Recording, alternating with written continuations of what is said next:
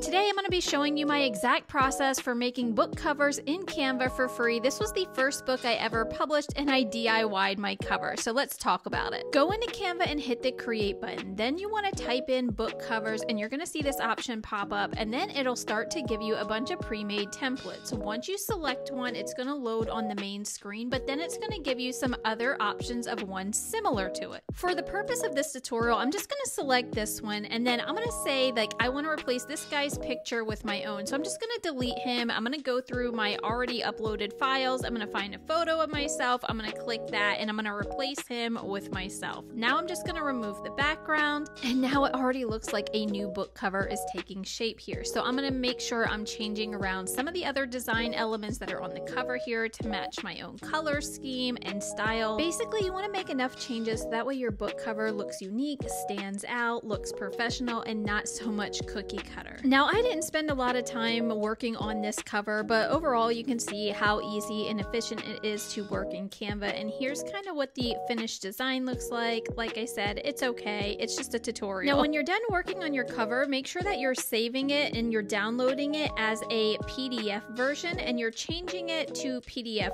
print, and then you're also flattening the PDF and you're changing your color palette to CMYK. That is the best for printing options. And then when you go to save it for your ebook cover, go ahead and use it, save it as a JPG. If you found this video helpful today, make sure that you like, subscribe, and follow along for more helpful author tips.